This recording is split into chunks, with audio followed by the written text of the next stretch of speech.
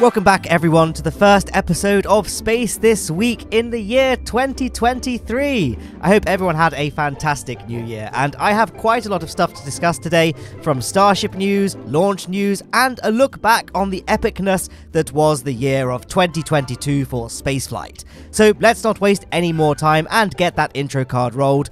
By the way, I am a little bit ill at the moment, so sorry if my voice sounds a bit weird. Okay, let's go. Like a lot of North America, Boca Chica wasn't spared from the Arctic blast that's been sweeping across the continent. The sheriff of Cameron County posted a video of a rather damp Highway 4 announcing that the road and Boca Chica beach had been closed due to the critical weather and Arctic conditions. Nevertheless, that doesn't mean we're completely devoid of Starship updates this week.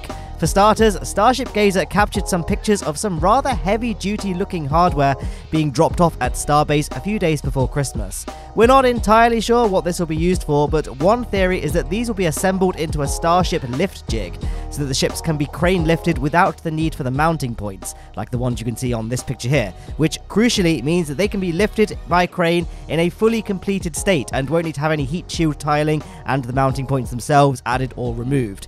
Tanner, an up-and-coming 3D artist on Twitter, created this render showing one possible configuration for the lift jig, which does seem to make a lot of sense, but we'll just have to wait and see for this one. Booster 9 remains engineless at the launch site, yet to undergo its first round of cryoproofing tests.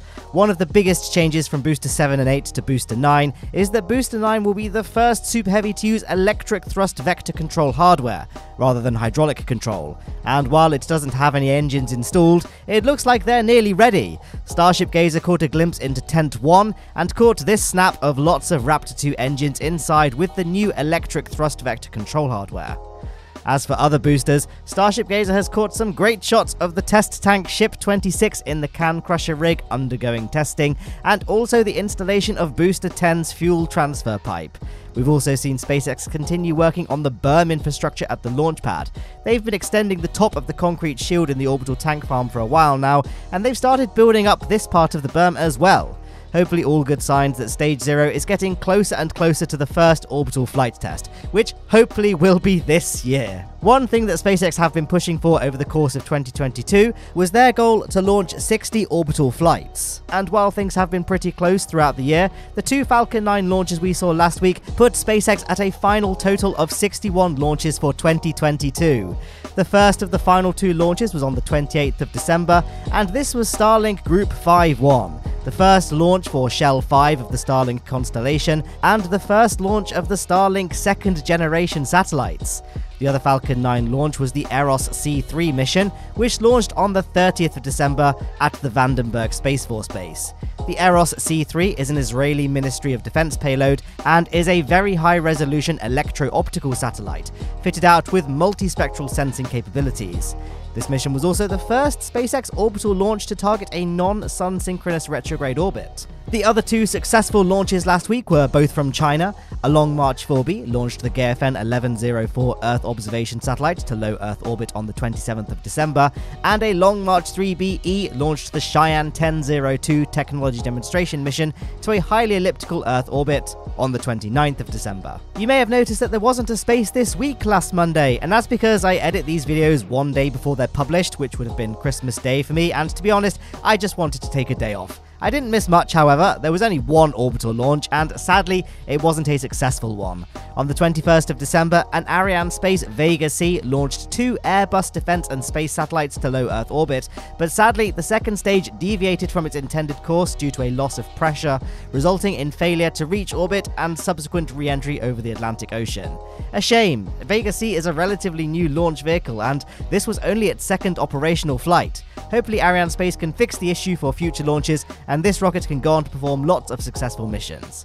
But enough of space this week. What about space this year? Or last year? 2022 was certainly a crazy ride. We've seen some seriously impressive launches and spaceflight events.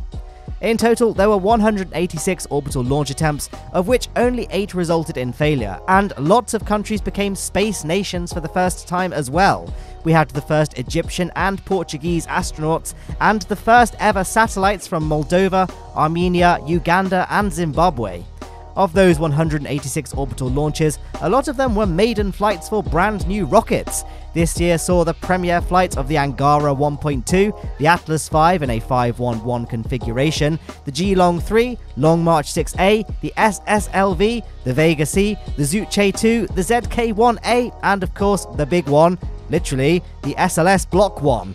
It's a shame that Starship isn't on that list. Here's hoping 2023 will see the silver beast finally take to the skies. In addition to Starship, we had also hoped to see Arianespace's Ariane 6, United Launch Alliance's Vulcan Centaur, and Mitsubishi Heavy Industries' H3 all make their maiden flights in 2022, but these three rockets have now been delayed to 2023. Which rocket launch was your favourite last year? There's quite a lot of big ones to pick one. Falcon Heavy, Firefly Alpha, Electron's There and Back Again mission, which saw their first helicopter catch in action, but I think the clear winner for most would be Artemis 1. How could it be anything else? The first major spaceflight of NASA's Artemis program marked humankind's first steps to returning to crewed lunar exploration. The launch was, by all accounts, a success. The Super Heavy rocket thundered off the launch pad at Launch Complex 39B at the Kennedy Space Center, carrying the Orion spacecraft for a 25-day mission that would see it complete a lunar flyby and a 6-day stay in distant retrograde lunar orbit before completing a second flyby and returning back to Earth, withstanding the fastest ever re-entry of a spacecraft built for humans before splashing down in the Pacific Ocean, setting the stage for Artemis 2, scheduled to perform a functionally very similar mission, but with crew this time, in 2024. And after Artemis 2, Artemis 3 will see a crewed lunar landing, some 50 years after Apollo 17, the last time we went to the moon. SLS was awesome, but there was only one SLS launch last year. Which rocket family had the most flights? Everyone place your bets now. And they are off. Ariane and Astra are the first to drop out of the race, and Kwaizu looks like it's ended as well. Atlas there capping out at 7 launches, followed by Electron, which has stopped at just 9 launches. Getting on some big guns now, they're still going, but look at that, R7, or the Soyuz, has stopped at 19 flights, but Long March and Falcon are still going. Who's going to drop out first? It's anyone's guess, anything to play for, and oh, Long March has ended there with 53 launches for 2022, leaving Falcon to storm ahead to 61 launches.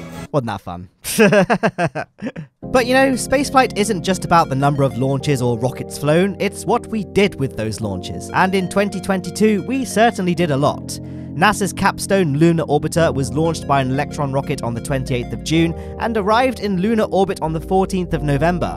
This wasn't the only lunar orbiter mission. On the 4th of August, a Falcon 9 launched the South Korean Danuri satellite, which performed its lunar orbital insertion maneuver on the 16th of December. And of course, I can't leave out the Hakuto-R mission, which launched on the 11th of December and is currently en route to the moon, where it will perform a landing and deploy a small rover in April 2023. We didn't just send robots to space though, lots of humans took to the skies in 2022 as well. Blue Origin launched a total of 18 people on suborbital trajectories aboard New Shepard, and over at SpaceX, their Crew Dragon spacecraft carried the first American space tourism mission to the International Space Station on the Axiom 1 mission, in addition to 2 other missions, which carried 8 ISS astronauts on the Crew 4 and Crew 5 missions. Boeing is right at the cusp of sending people to space as well. In 2022, they launched the second uncrewed test flight of the Starliner space capsule, where it spent a few days docked with the International Space Station. Boeing hoped to launch the first crewed flight for Starliner no earlier than April 2023. 2022 was a huge year for China. They completed their Tiangong Space Station.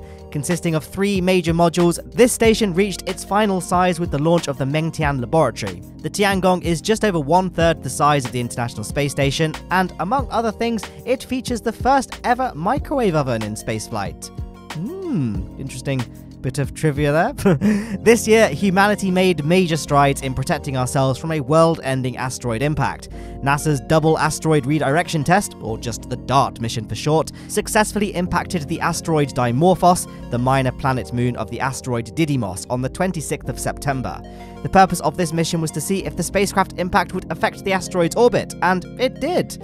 The impact shortened Dimorphos' orbital period around Didymos by a staggering 32 minutes, absolutely smashing the success threshold of 73 seconds and validating impactor probes as a means of redirecting the path of an asteroid on a collision course with Earth. In sadder news, we said goodbye to the NASA InSight mission. Launched in 2018, this robotic lander was designed to study the deep interior of the planet Mars, and it did its job well. Its planned mission duration was 2 years, but in the end it managed to soldier on for 4 years and 18 days, until it finally succumbed to power loss after its solar panels became too covered in Martian dust to supply adequate charge.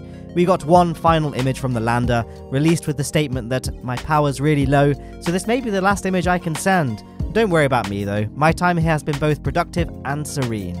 If I can keep talking to my mission team then I will, but I'll be signing off here soon. Thanks for staying with me. Speaking of Mars robots though, Perseverance had a busy old year in 2022. The last big milestone was only just over a week ago actually, when on the 21st of December it dropped a sample tube on the ground, which will be filled with Martian surface samples that could eventually be returned to Earth. I love this animation showing what this will look like. This animation features the key moments of the upcoming NASA and European Space Agency sample return mission, which will land a robotic lander on the surface of Mars, which will then collect the sample tubes dropped by Perseverance and then launch them off the surface and ferry them back to Earth. This is definitely one of my most anticipated missions to look forward to. But 2023 has a lot to be excited for. We have the maiden flight of Arianespace's Ariane 6, Blue Origin's New Glenn, SpaceX's Starship, and United Launch Alliance's Vulcan Centaur. And of course, the maiden flight of untitled spacecraft. The death trap new players of Kerbal Space Program 2 will inevitably build when the game releases in February. What have been your favourite moments in 2022, and what do you most look forward to in 2023? Let me know in the comments down below. I'm really looking forward to seeing what you guys all write. And hey, if you want to see your name appear alongside the lovely folks scrolling on the left-hand side of the screen, then consider signing up to my Patreon program or channel membership scheme to gain early access to videos and help support what I do here. But thank you all so much for watching today's episode of Space This Week. I hope you have an excellent 2023, and I'll see you in the next one.